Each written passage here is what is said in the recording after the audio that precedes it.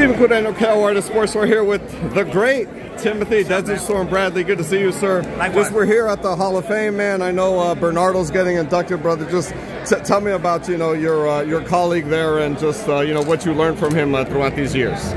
You know what? I've never seen anybody in the sport work as hard as Bernardo Osuna, man. I really do admire him, man. His work ethic, his expertise, his excellence, every single day, every time he's out there, man. Whether he's reporting, whether he's doing play-by-play, whether he's hosting, man, the dude is like MVP, man. He can do it all, and never complains. Always on task. I mean, he does everything right, man.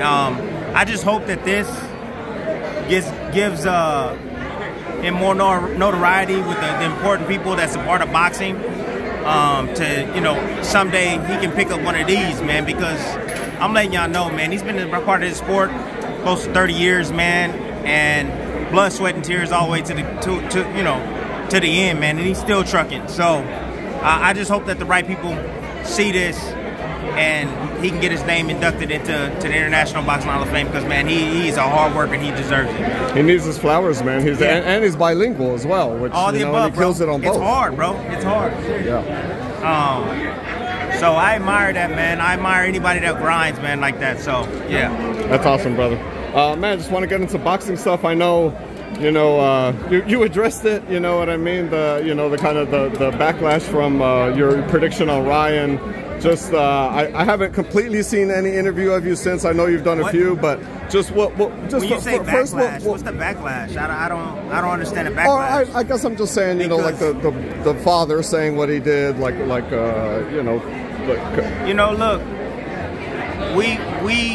we have our opinions, man. Just like I've had my opinion about Ryan Garcia, they have their opinion about me. It's cool. There's nothing wrong with that, man. Well, the fact that it's a little bit vulgar in a sense, like it's a little. I mean, dude, the name. Some of the things that they say, bro. I mean, bro, come on. No, I'm not doing that, Ryan Garcia. You know what I'm saying? I'm not doing that. You know what I'm saying? Like, that's not happening, dog. I'm talking about the stop commenting. Suck my bro. Come on, stop, bro, stop. Especially in these times, stop, bro. Like, for real. Anyways, but the father can say whatever he wants. The father's going to back his son. His father's going to back his son. I've said some things about him in the past that they didn't like. So, it's fair game. I mean, you know what I mean? He won the fight. Regardless of what I think, he won the fight. And so now they're on a high horse and they're able to say whatever they want to say. But I'm going to tell you guys this. It's one fight. One fight. Ryan Garcia and your team is one fight. Congratulations. There are going to be many more fights. We shall see where he ends up at the end of the day. So, you may got the last laugh. You feel you may got the last laugh. However, just wait. Future? Oh, yeah. We're going to see who gets the last laugh in the future at the end of the day. Because the way you moving, you got past Haney. Good for you. Be a little bit different when you try to get past somebody else that's just as serious and just as skillful as you are. So look, that's all I'm gonna say. I'm gonna keep it at that, man. I'm gonna keep it at that. But keep talking about me. Keep your name in my mouth. I don't give a damn. All the fans out there that's talking about, oh, you said you'll retire. I'm gonna let y'all know right now. This is how stupid a lot of the fans are. Just dumb, straight up dumb. All right. English language, simple. I failed English. I failed English. All right, hated English. But now y'all know I write. That's what I do now. So I've gotten a lot better, with words and in my English. Just put it that way. I said might as well. Might means consider.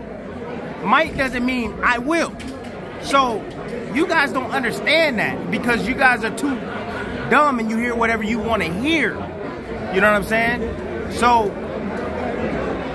that situation right there, I'm not retired.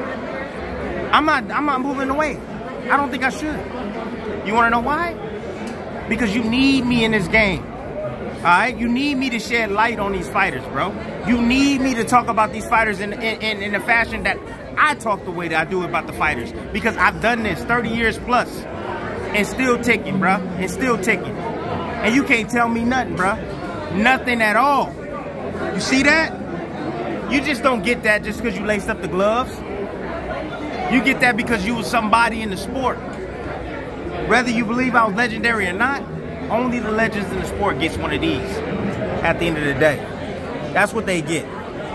And you see I got the 5 up? 5-time world champion at that. None of this vacancy belts or anything like that. It's called taking it from the champion. Never fought a vacant title. Never went up against a vacant title. Took him from the champions. Different level here we talking about, guys. Okay? And we fought. I fought tough fighter after tough fighter after tough fighter. Not this hand-picked stuff where you can manipulate your way yourself to the top. No. Tough opposition after tough. Go watch my record after I won the world title. Anyways, enough about myself. Moving forward, look what you got for me. What else? So you said that, you know, we'll see what happens here on out. You know, yeah, you got past Devin Haney. Good for him. I feel like Devin Haney at the time was considered no worse than 1 or 2 in the division. So do you think maybe that wasn't the case after all, and that maybe these other guys like a Pitbull, Subriel, Teofimo Lopez, these other guys at 140, or now he's saying he's going to move to 147? Look, I didn't think that Haney, let's put it this way, I didn't think that Haney was the #1 guy at 140. I didn't think he was the #1 guy. Not at all. No, that's never came out of my mouth that he's the #1 140. No. There's other guys. I thought it was wide open. There's so much talent at 140. It's wide open for anybody for the taking. All they got to do is go in there and execute at the end of the day. You know what I'm saying? Because they're that talented. And there's a mix of not just one style. There's you know, rough housing styles. There's tough, gritty, volume punchers, heavy punchers. I mean, there's so many different styles at 140. It's hard to tell. It's to say, oh, this pure boxer can win and beat all these guys. No, not at all. So it's wide open for the taking, and it's still wide open for the taking right now. You know what I'm saying? You still got Teofimo Lopez that's out there. All right. So it's a lot of talent out there, man. And these guys just got to duke it out at the end of the day. Duke it out. Do you think Ryan said he wanted to go to 147? Do you think he goes after he has the big to go to names right 147? away? He has to go to 147 because it's not going to be this catchweight thing. At 140, he didn't even make the 140 limit to fight for the belt. He came in at 43, purposely came in at 43. People, like I told you, to gain an advantage, okay, during the course of the fight. See, it's about what he didn't want to give up, all right? Anybody that makes weight, that's a fighter, that has dropped weight, bro, you know that those last 3 or 4 pounds where you drained and you fatigued, bro, and you dehydrated, bro, it like takes your soul, man. You know what I'm saying? He didn't want to feel that. He felt that already once. He felt it when he fought against Tank. So if we giving him a pass for fighting Tank, being dehydrated, being low, and saying that, oh, he wasn't at his very best, then why can't we say the same thing about him coming in 4 pounds heavier and having an advantage towards Haney? Tell me, people.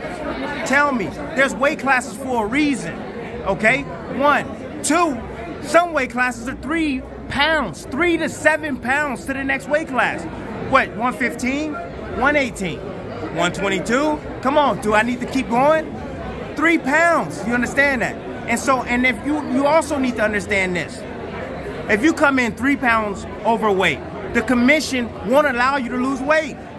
They're gonna say, negotiate some terms to make the fight happen.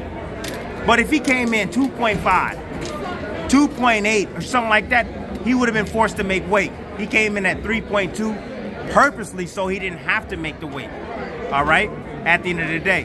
So for me, it's just me. Ryan, you get partial credit, B. Partial credit. You don't get a whole lot of credit from me. You get partial credit. Now, if my opinion matters to you, it is what it is at the end of the day. But I'm not a fool, man. I'm not a fool at the end of the day. I know what I'm talking about. Congratulations on your victory. You got it done. Good job. Good job, Pops.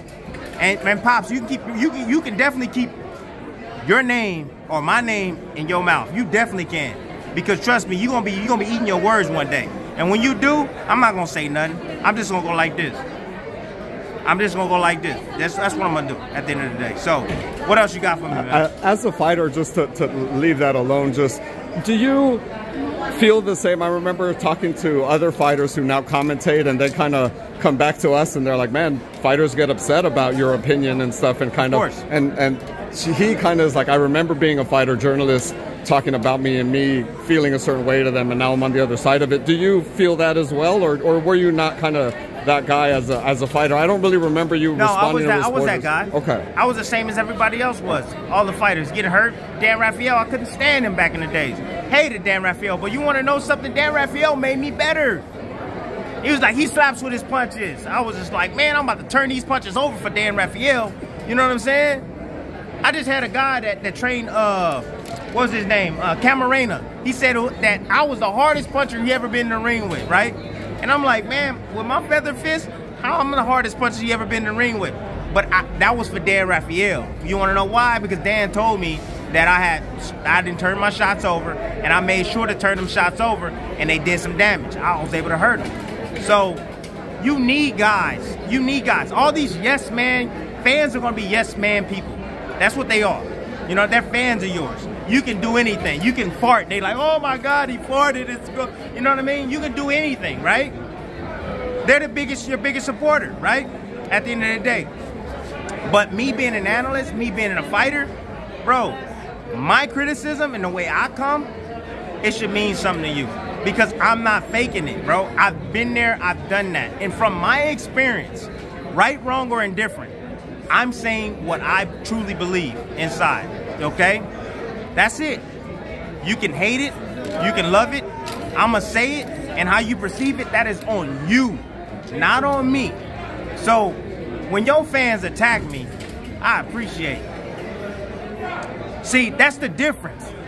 I appreciate it. When you attack me, I appreciate it. You know why? Because all you're doing is building me at the end of the day. And what fans don't realize, that I can take their shit, and why I can take their shit, is because I've already been down this road once before. It was in 2012. I don't have to say much more about it. 2012. I've already been down this road. I go against the world 7 days a week, twice on Sunday. The world don't bother me because I know who I am. You understand that? I'm comfortable within my skin. I'm comfortable walking around these folks. You know, I'm comfortable around walking in anywhere and somebody laughing at me because I'm like, man, you miserable. You for sure miserable. But you see how I'm walking. You see what I'm wearing. You see how I'm looking. I'm just fine, baby. I'm just fine. So say what you want. Say that you hate me. Say that I suck. Say that I'm trash. Say that I'm whatever you want to say. However, there's other people that are above you that think differently. And those are the ones that I'm pleasing. My wife, my kids, my daughters, my family, my mother, my father. I'm making them proud. And my boss.